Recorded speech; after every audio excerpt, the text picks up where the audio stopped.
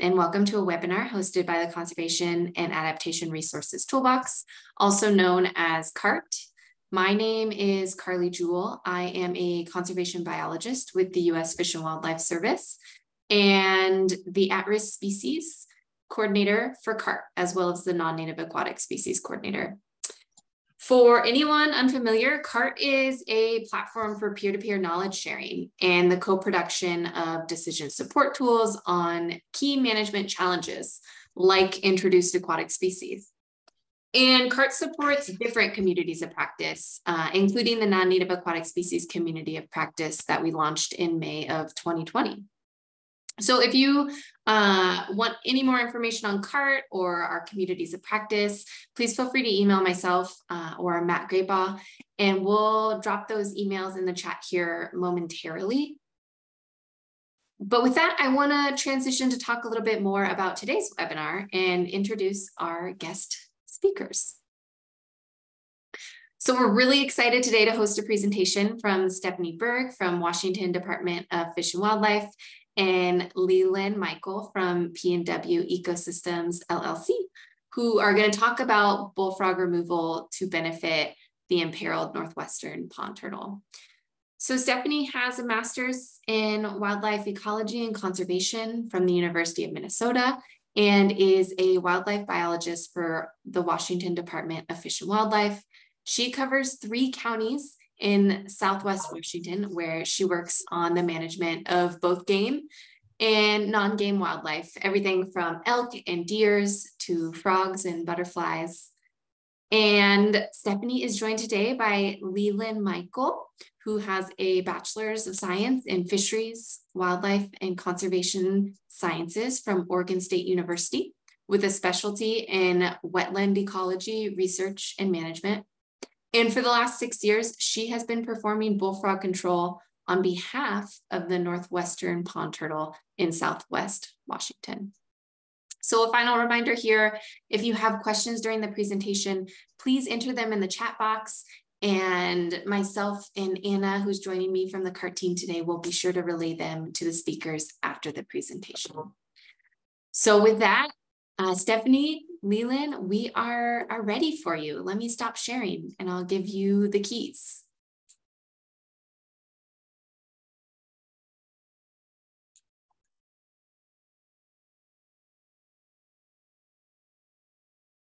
Okay, thank you, Carly. Everyone can see the presentation okay? Looks great. You're in presenter mode and good to go. Okay, awesome. Yeah, thank you. So I'm Stefanie, and I'll be presenting a little bit in the beginning, and then Leland will get to all the really good, interesting stuff after me. But I wanted to introduce the Northwestern pond turtle. And the Northwestern pond turtle is one of 2 native freshwater turtles in Washington. The other is the painted turtle, which a lot of you probably know and have in your area. And these turtles are omnivores. They actually can only eat while they're in water, which is kind of a fun fact about them, is that they need that water pressure to swallow. But otherwise, they're eating a lot of aquatic invertebrates mostly, as well as some vegetation. And they can eat dead things, which is another fun fact about them. And they are called pond turtles, but they also use uplands. So the uplands are a key part to their annual life cycle. They use uplands to nest. The females leave in about mostly June, May through July, to lay their nest on land. Like you can see on the left, there's a photo of 2 eggs in a nest. And then those eggs will stay in the nest until they've hatched after about 90 days. They can leave the nest in the fall, or they can overwinter in that nest and go into the ponds in the spring. We don't know what percentage of them stay in the nest over winter or not. We don't know their survival also from the nest to the pond. But as you can see in that photo, they're very small. the H in that photo is for hatchling. So when they come out of the nest, they're that size, kind of like a dollar piece coin. And then after 1 and 2 years, they're growing bigger. And let's see, another kind of fact about them, and this is same for most turtles, is that the females cannot reach reproductive size, which is about 500 grams, until they are about 10 years old. And they have a lifespan of 30 to 50 years. So they're just really slow to mature. And that's why, recruiting these small hatchling turtles into the population is so key to their recovery. So here's a series of maps to describe their range. The one on the left that says figure 4 is the current Northwestern pond turtle range. They used to go all the way up to British Columbia, but now not so much. And the middle map is showing you the red is the recent split into Northwestern pond turtle in red, and then Southwestern pond turtle in blue, into 2 different species. And then the map on the right is Washington State, and you can see historic locations of pond turtles throughout the state in those blue triangles, but the red circles are where they are currently. And the arrow down below are the populations that I manage and I will be talking about today. That area is called the Columbia River Gorge. So the Columbia River separates Washington to the north, Oregon to the south. And these 4 populations are along the river, not necessarily connected to the river. One of them is directly, but along that border with Oregon. So in Washington State, they are an endangered species. They were listed in 1993. They also have protection and kind of a special categorization in Oregon and in California. They're a current candidate for federal listing, and that listing is supposed to come out actually this month. And in Washington, 4 of the 6 populations in the state are infested with bullfrogs. So the 4 populations I just talked about in the Columbia River Gorge that I manage all live with bullfrogs. The other 2 populations in what we call the South Puget Sound area, so farther north of me, they do not have bullfrogs at those 2 sites, which is great. But as you can see, we only have 6 sites in the entire state of Washington. So they are definitely very rare and imperiled in our state. Hence, we have a recovery plan, which was written in 1999. And we're still working on the objectives today, which are 5 self-sustaining populations. So like I said, we have 6. I don't know that we could call them self-sustaining yet, but we're working on it. We want to have 200 or more turtles at each site, with no more than 70% of those turtles being adults. And when we went and looked for turtles in the 1980s, we only found 2 real populations, 2 in the Columbia River Gorge here. And what we did find right away was that they were almost all adults, which obviously your population's not growing if it's only adults.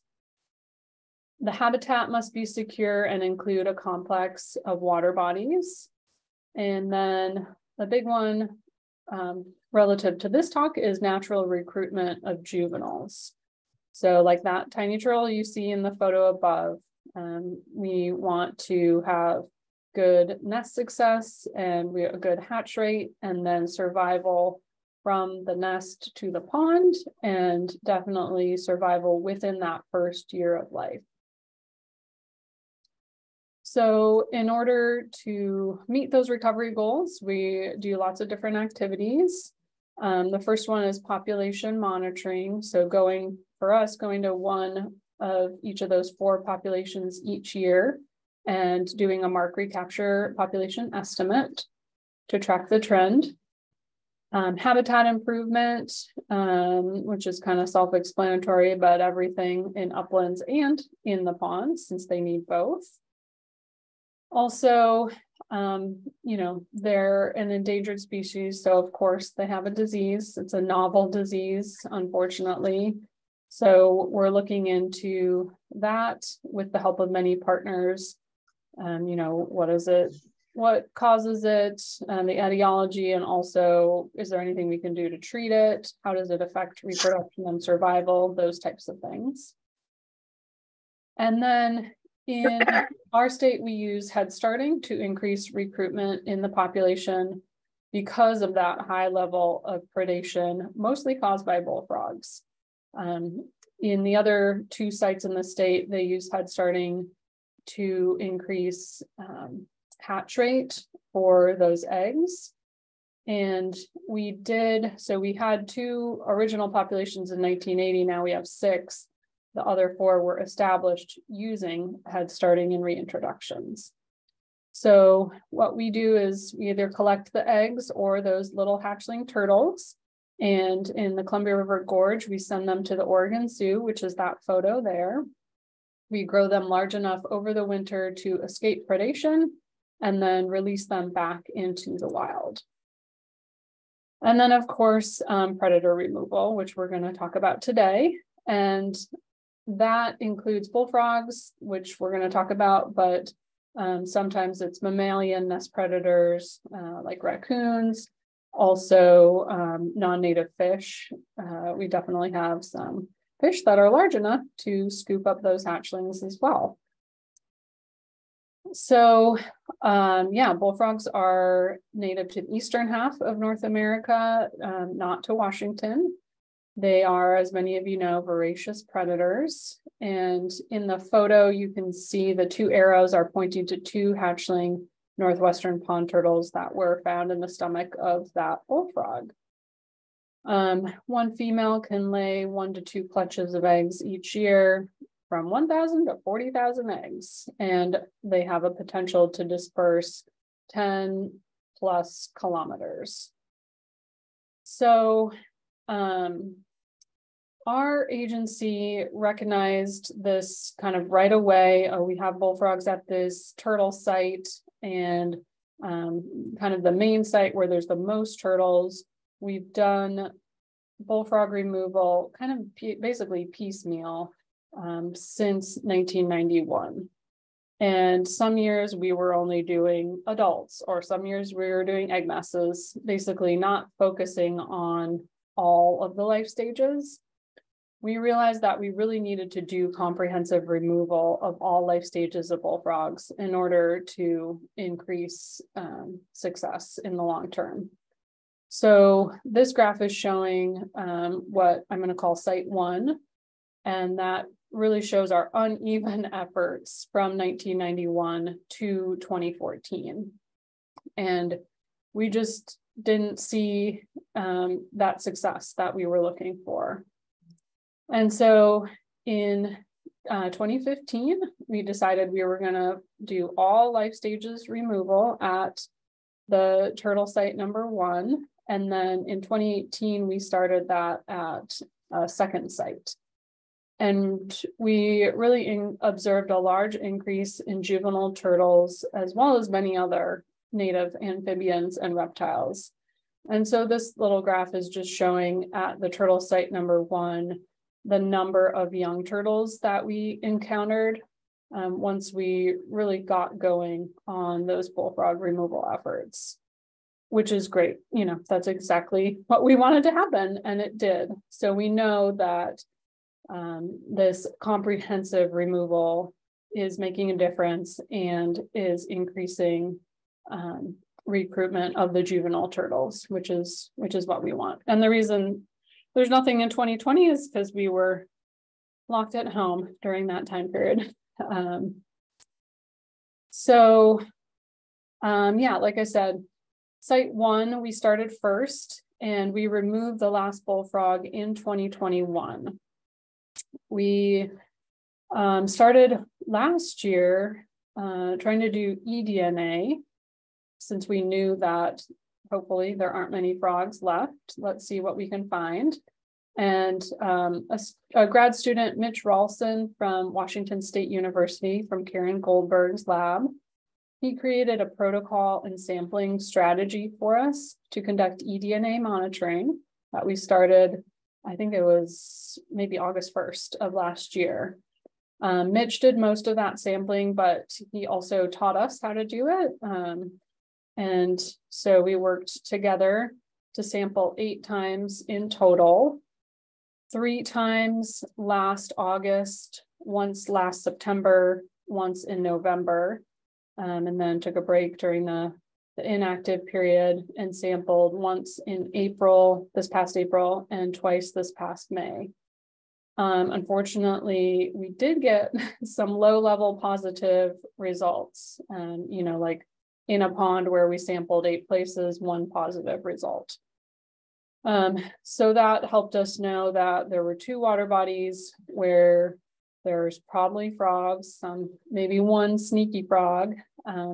Confirmed that when a volunteer who had come out to the site to do something else saw a bullfrog in July at one of those ponds. So I'm not sure where we're going to go with the eDNA, but that was obviously informative to let us know we're not quite done yet, even though we're really close. We're not quite there. So in 2019, we started expanding removal of that turtle site number 1 to nearby areas to prevent this reinvasion. And Leland's going to talk in detail about that when I just wanted to mention it. And this is that turtle site number 1, kind of just our totals from 2015 when we started to last year. And then hopefully, well, we'll see if we catch that one this year or not, but you can also see the egg mass removals on the bottom dropped precipitously, and we haven't found an egg mass since 2018 at that turtle site number 1. All right, I'm going to let Lynn talk about her work because she's the one who actually did all of these removals.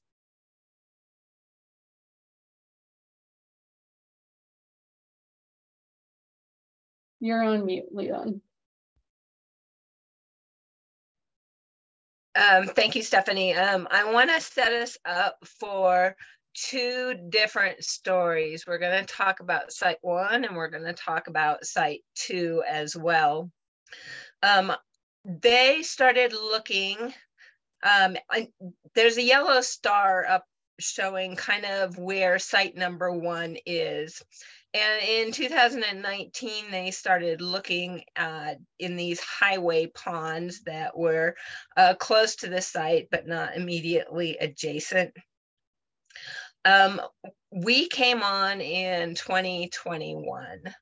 And in that year, we found only 26 frogs out of 26 nights of work. So we put in about 145 hours and we only found 26 frogs. So they're, at the time, we're in low densities here in the area.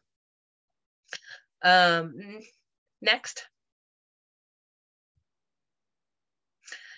So these highway ponds maybe are not what you think about when you think about a wetland. They have very steep terrain, and they're usually bordered on one side by a road and the other side by a railroad, or one side by the road and the other side by the cliffs. Getting to this site is very challenging. There's a lot of potential slip accidents that could happen. And so we put in a protocol that we only go to these sites with 2 people. And we do this in inflatable kayaks. That's what we figured out we could actually send down to these ponds. All right, thank you very much. Next. So they're all attached to the Columbia River, and you can see that the Columbia River really fluctuates from year to year and place to place. These are 2 levels below the Dalles Dam. And two things I want you to see about this is that there's breeding season in the black boxes. So in 22, you can see it was very high water, and in 23, there was much lower water during the breeding season. Another thing I want you to notice is how the water fluctuates on more of a daily basis.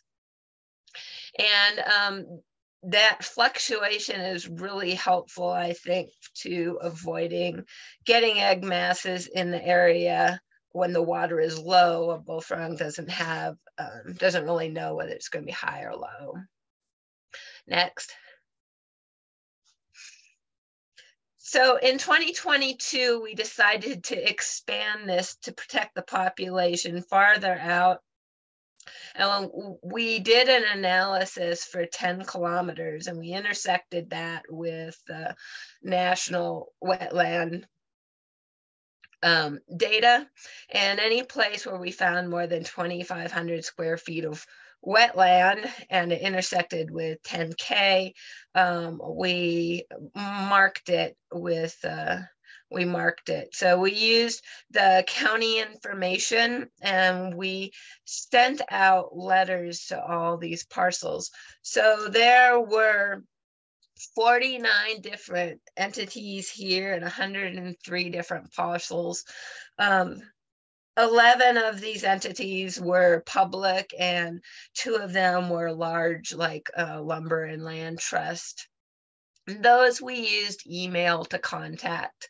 The other ones, we sent out 37 different letters, and out of those letters, we had 12 of the letters returned.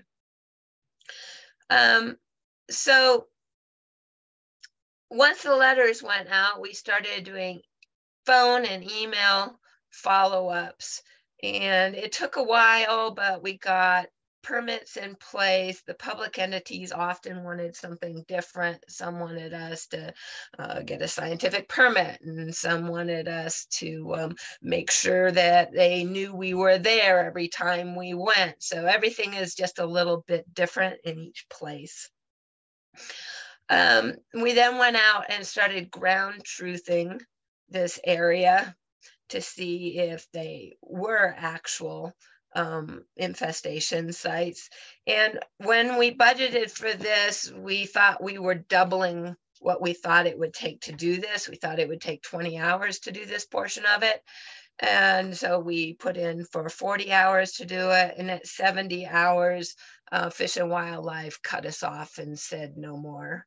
But I guess what I'm saying is contacting people takes a long time. Go ahead and next. I'm showing you a copy of the letters that went out because we had no template for what to send. I had a much more elaborate letter that I had written, and I sent it to both my left-leaning friends and my right-leaning friends, and on either side, they both had negative reactions. So we went with something extremely simple.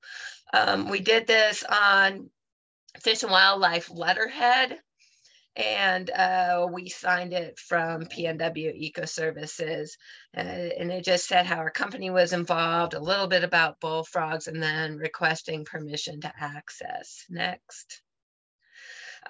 Included in that, we put a little form and a self-addressed stamped envelope and a close-up of a map of their property, so people had a good idea of which property we were talking about. Next. So in 2022, we worked 46 nights.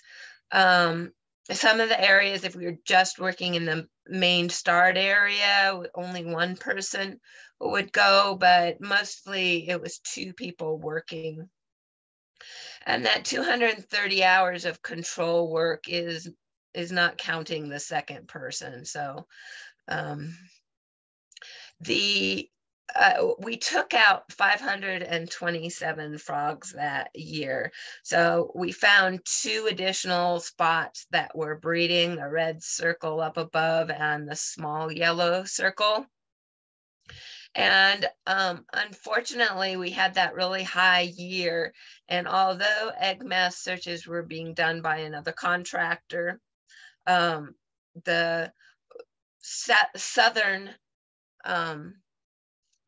circle did end up getting an egg mass. So we got 527 frogs out of 10 different areas, and 400 of the 400 were metamorphs from that one lake. Next.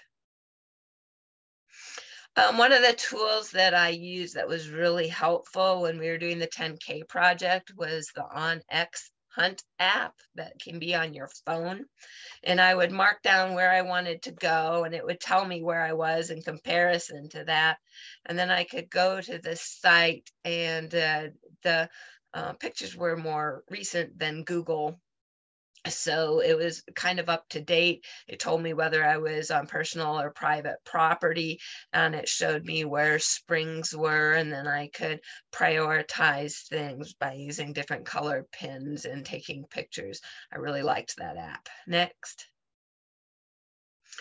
When we were done with 2022, we decided that we needed to kind of prioritize all those sites. So we did a point system, and we based it on how close it was to the main site, and whether we had breeding habitat, and whether we saw bullfrogs, and whether permission was granted. And we came up with this map so that we knew where to work in the next year. Next.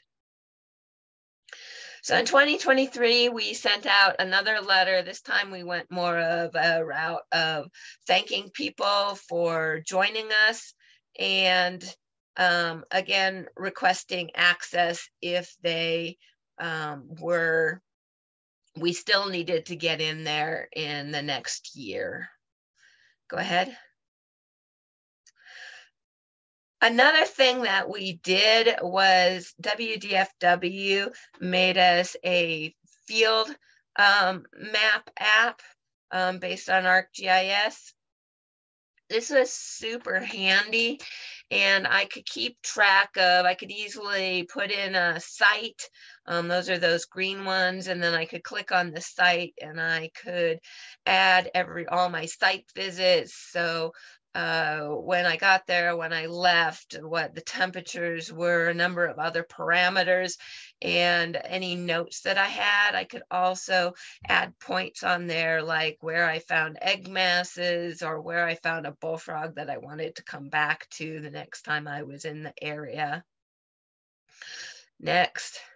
And then it went ahead and linked up to my computer, so I can now get this information off pretty easily from my computer. I don't know if it's available for other people to use, but it might be worth talking to somebody. It's really helpful to keeping notes. Next. So this last year, we were fortunate we didn't notice any breeding anywhere. Again, another contractor was doing egg mass checks in the area. So far this year, we've put in 40 nights and 2 people. And so you should double that number for the number of hours, man hours we've done. But we've put in 190 hours out there. We were denied permission for a key pond that's on the west side, and it's marked in a square. And because of that, we probably are not going to be able to move past that area. If we are able to go out any farther in the future, it's going to be upstream. But we were, now the circle on the right, we I've literally contacted close to 15 times trying to get permission, and the private owner had some life issues going on, but we finally connected. I finally was able to get in there. So this year we've taken out 460 frogs out of 11 ponds. Next. And 370 as of this writing came out of just this one pond. So I really want to use this as an illustration about how getting every owner possible involved in your project involved, and not giving up if you first don't succeed. All right, I think I'm going to transition to my next site. So site number 2 is quite a different site. It's located in a valley that is on an active landslide. It's bordered on mountains on either side and the Columbia River to the south, and the escarpments of the landslides on the north. So it's fairly well protected.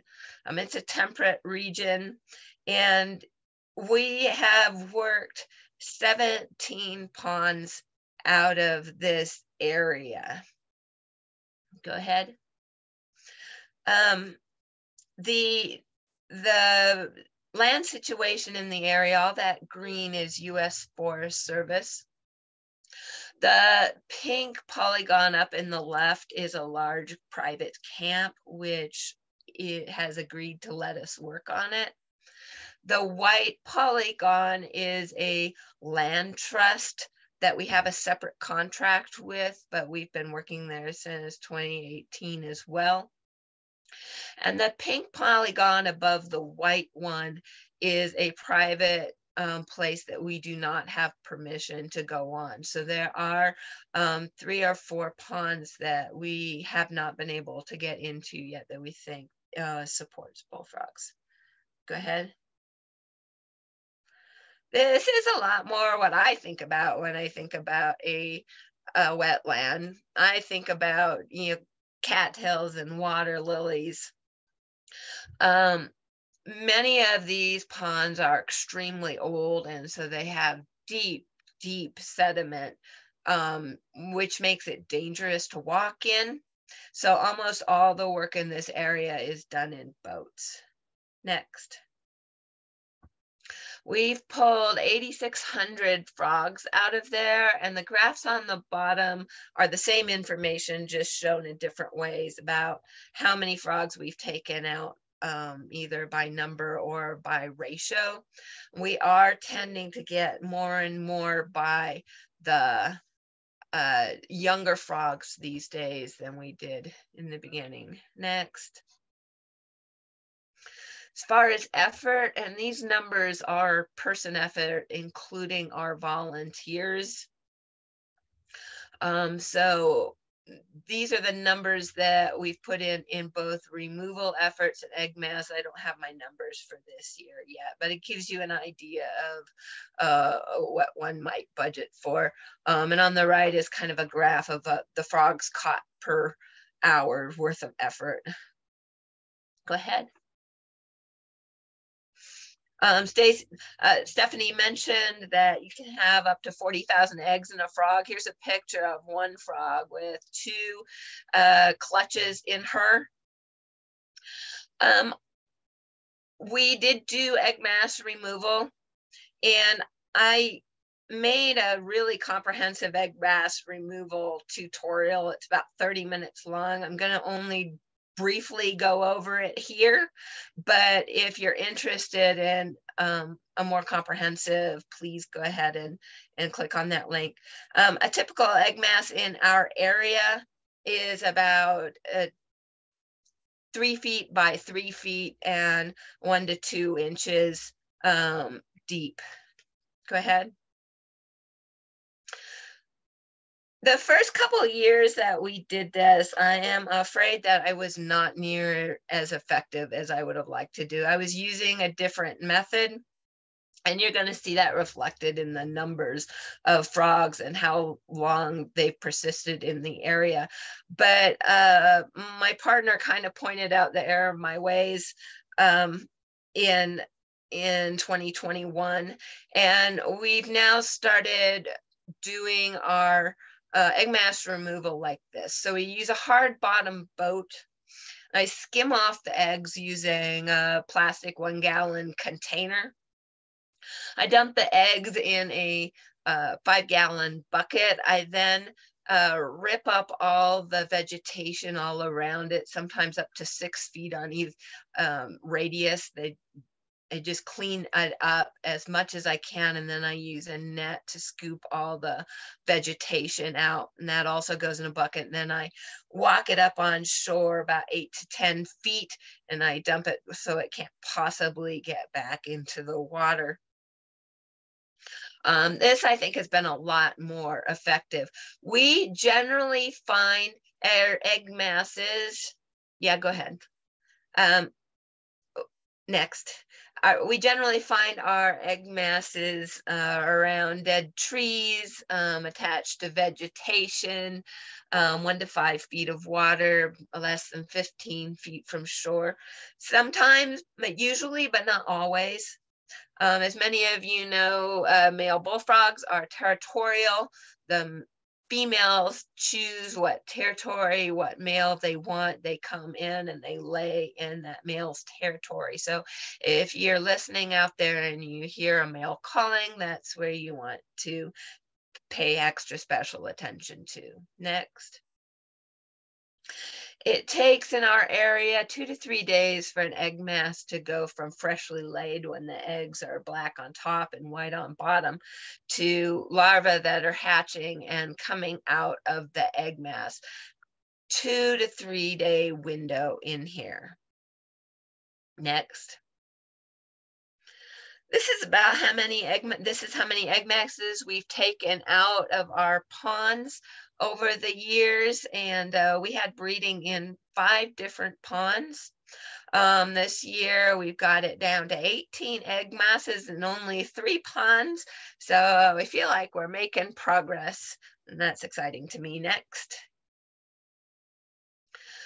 As I mentioned, those larvae last 2 to 3 days. So as soon as I start thinking that there's a possibility of egg masses out there, I'll start going every 3 days. And once the water reaches 20 degrees Celsius, I'll go every other day all summer till the end of August. I show you this graph for a couple of reasons. This graph has to do with the timing, and you'll see that when the population was stable, we had kind of an explosive breeding period. And all these egg masses were large, and they came within 3 weeks. And then over the years, we started getting a lot more smaller egg masses and on the shoulder seasons. And I want you to know that if you're doing a program, don't budget for what you find the first year. Budget for an extended shoulder period. Next. So for removal, we have the typical using high-powered headlamps. I store my frogs in clamming bags, and I use a gig. The frog's corneas will reflect the light, and I can see a frog from a good 300 feet away to go straight to it if I want to. Next. I personally catch about 85% of my frogs by hand. This works really well for the first flush of frogs. They just freeze when you get to them, and I reach down and I grab them and I put them in my bag. Most volunteers, most new hires prefer using a gig. And once the frogs get a little bit sensitized to me, or the frogs are way back in the brush, then we'll go to a gig. Next. We dip net for the tadpoles. And I want to spend a little bit time on this shooting portion of this. So we shoot using .22 caliber air-powered pellet guns and use stainless steel pellets. In Washington, every state is going to have different regulations, so you need to check. In Washington, we need a special permission for both our equipment and what we do. One of my volunteers who has worked extensively with me for 2 years is ex-military, and I think he's here today. So if you have any questions for Jim, you can jump in and maybe he might answer them. But having him has been a real godsend, because once those frogs are really sensitized to you, you might not get within 30 feet of them. And his high-powered rifle that he uses can take them out at 50 feet, and he's very effective of it. He thinks that he has about a 50% recovery rate from what he manages to shoot. Next. We euthanize them by bludgeoning. I find that to be the most effective method. One of my volunteers uses a scissor method and gives them to me dead already. Next. And on the big frogs, I do the same thing. You just have to hit them several times, but it's very quick, and they're dead right away. Next. So as Stefanie mentioned, we think that only an all-stage strategy works. I want to point out that there's kind of different seasons in the year, and we use different methods at different times of year. So tadpole season, we seem to have 2 of them, and that's shown in the green on the chart. And I think what's going on there is the water is really warm, but the solar radiation, and because of the solar radiation, the tadpoles don't want to dive so much, and they are more easily caught with dip netting. And then we have a metamorph season twice a year, a small one in April, but the vast majority of them come in August. And when metamorph season is going on, I literally go out there and pull frogs by the handful. I often have 3 or 4 frogs in my hand before I put them in the bag, just because getting them at that time is really easy. Generally, the juveniles start coming out once the night temperature reaches about 10 degrees Celsius. They come out earlier than the larger frogs because of their surface to volume ratio. But we get them all year. And mating season in the red there, the frogs are preoccupied and they're a lot easier to get in the breeding season in June and July, but again, we get them all year. Next. This graph kind of shows the progression in the area of what we've gotten. And what I'd like you to take off of this is a few takeaways. The first is that we are making progress, and we have a couple of ponds left that we have a lot of tadpoles in, and we're going to have to work on those for maybe a long time. The ones on the right, we're going to have to monitor for incoming frogs. And you should notice that the number of frogs we took out doesn't really correspond with how many egg masses that we're getting. The egg masses are in yellow there. And the sex ratio is kind of up there too. You can make of that what you will. Next. I kind of wanted to move on to what we're seeing that they're eating, because we check stomach contents on all of these frogs. I've been doing it for the last 6 years, and last year I did a study on 3,600 frogs that we did stomach contents from. And Stefanie, if you advance. So we're going to see as we walk through the next slide that we're seeing less plant use, again, less amphibian in the diet, again. and more arthropods. So let's keep going.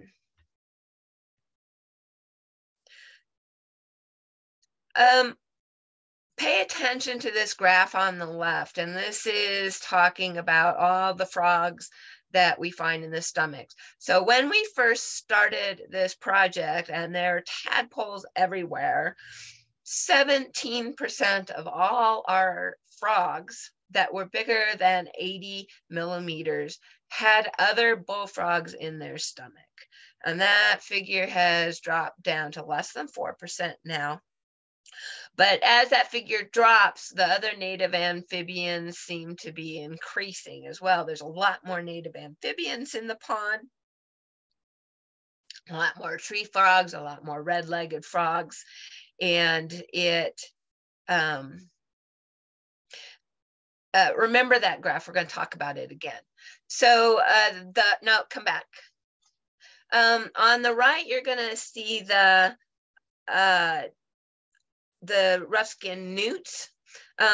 Newts are have toxicity, but they do seem to be, now that there's more choice available to them, they do seem to be using them less than they used to.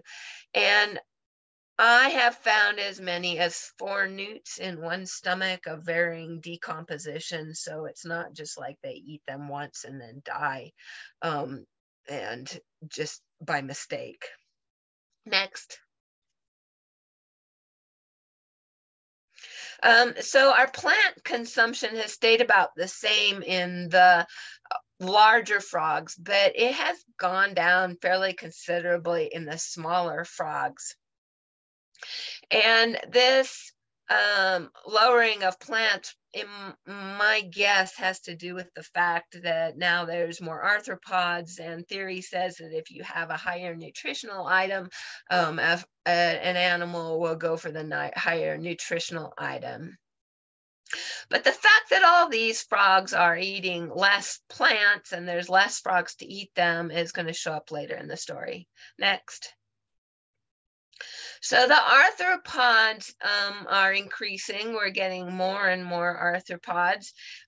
Particularly, we're getting more diptera, more aquatic and terrestrial Coleoptera, Hemiptera, and the crustaceans have all gone up considerably.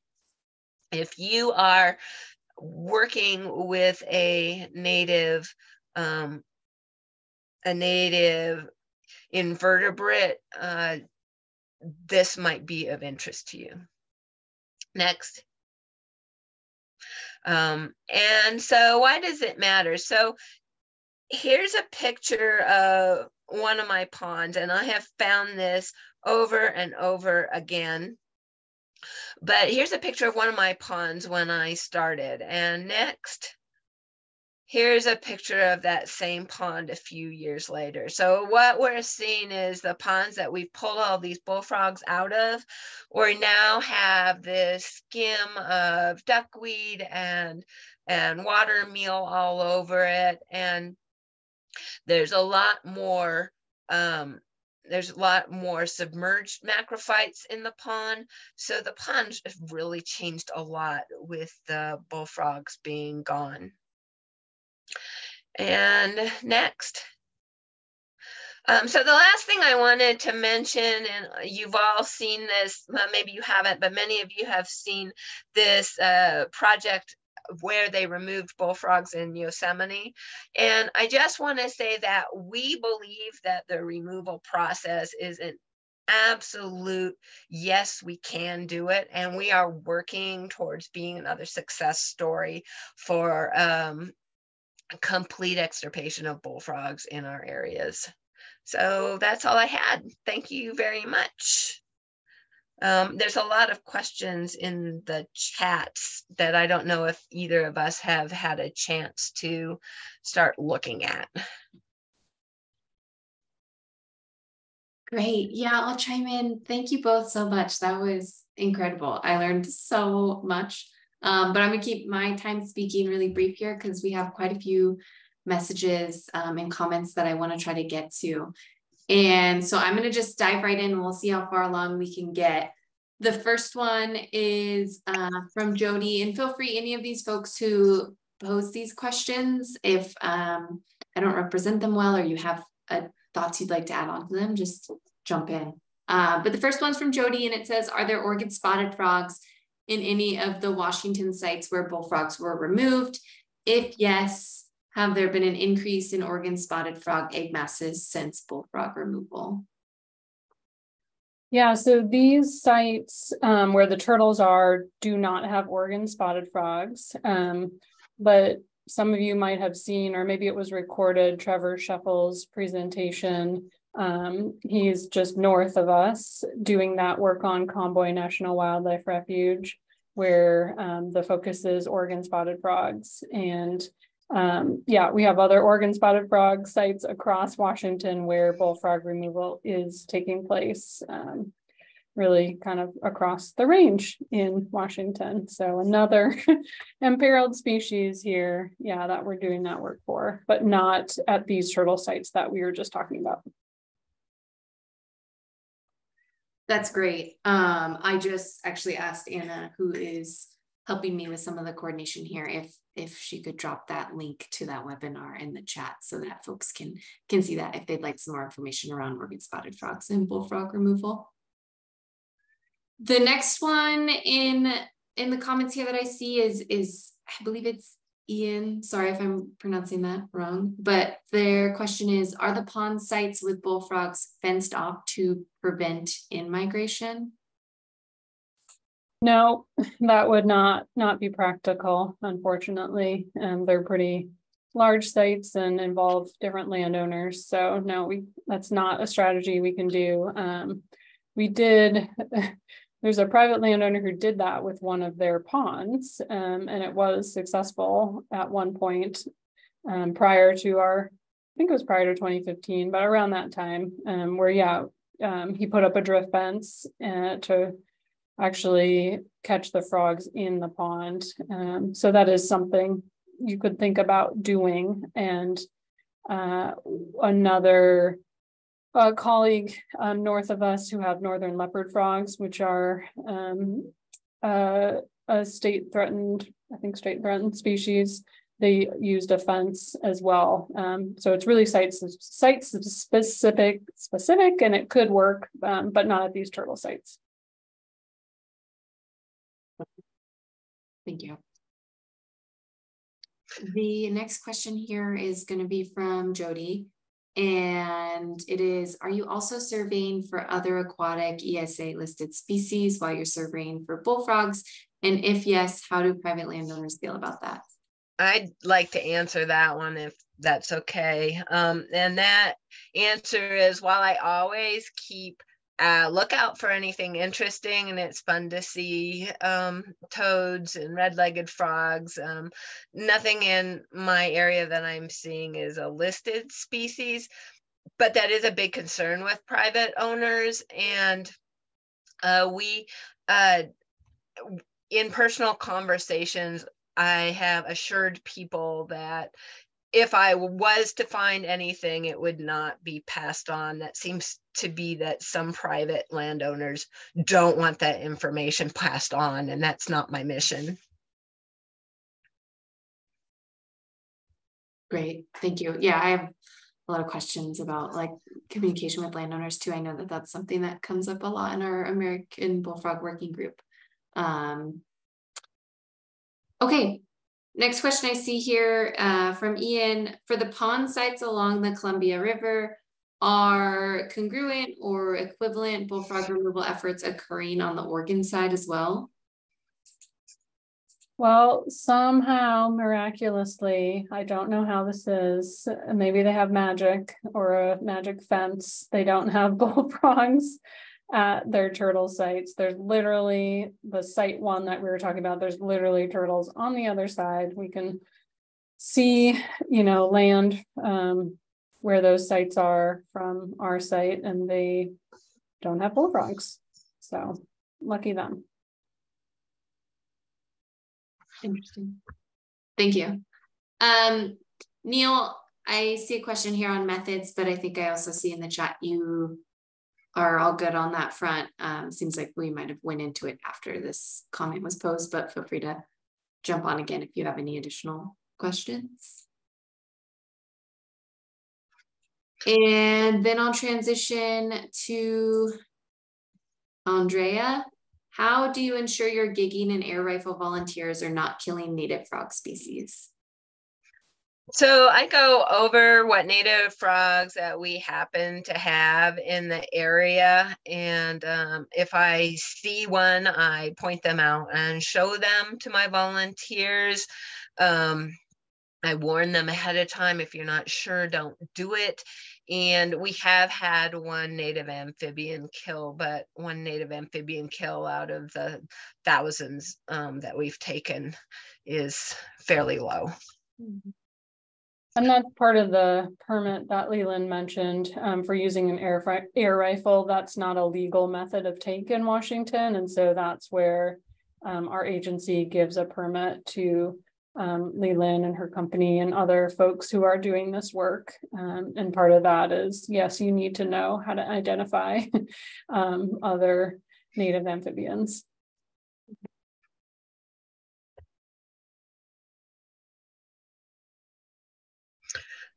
Oh, yeah.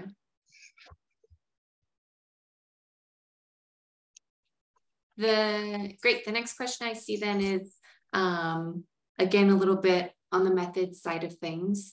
How effective is dip netting for tadpoles? And tied to that, have you ever thought about deploying a bullfrog trap like the cane toad traps in any of your sites?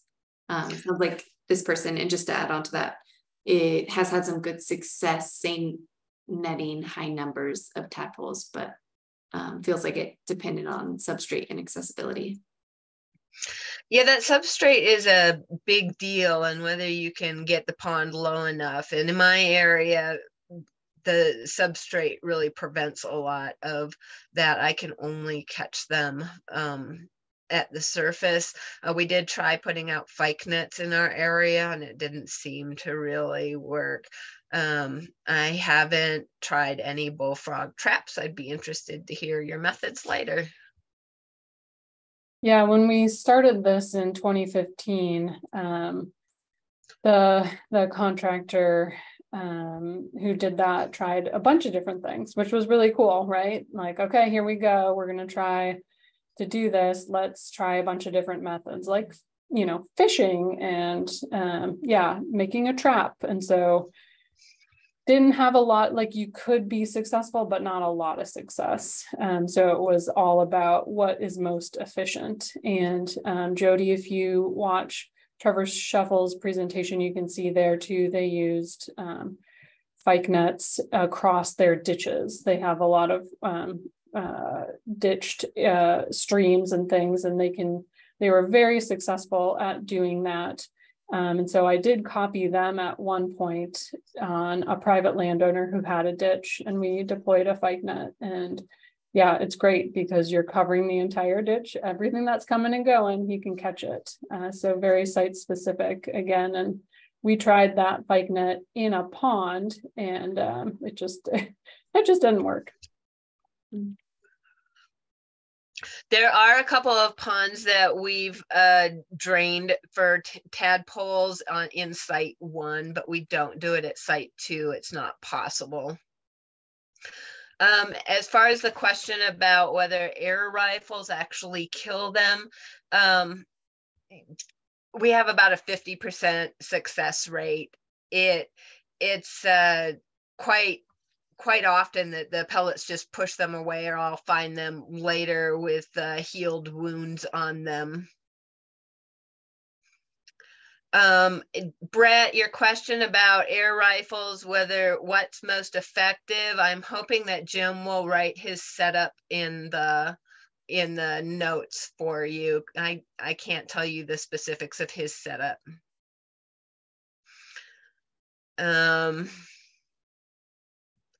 Let's see. One was from Will here that looks like hasn't been answered. They've had good success with pumping water from small stock ponds to manage tadpoles, since bullfrog tadpoles need to overwinter. Is that possible at your sites?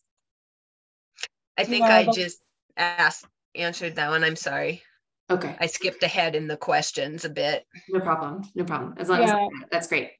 The private landowner who put the drift fence around his pond also drained it. And some of the ponds actually at site 1 do dry up themselves during this time of year. But of course, we're also thinking about the state endangered turtles. So just, you know, pumping out ponds is not maybe the first thing on our list. So, yeah. And I feel like maybe there was a question here from Cole, recognizing it's 1. So I'm going to try to get through 2 last questions and then I'll wrap us up and get us on our way. But Cole did ask if there was an ideal water depth for pond turtle habitat. No. Okay. They just need some water to eat, food, but there's not necessarily an ideal depth. No. Okay. Great. I do not find bullfrogs in creeks very often. I think they did do a lot of work in the irrigation ditches for a while, but I haven't done it. Yeah. Great. Well, I'm having a hard time because people just keep putting more really great questions in the chat. So maybe we'll wrap up with this one from Mark. And if anyone else has questions that they really would like answered, please go ahead and email me and I will kind of connect all the dots here between Stefanie and Lynn. But Mark said that you described 2 flushes of morphs, one in April and one in August. Is the first flush the result of second-year TADs transforming?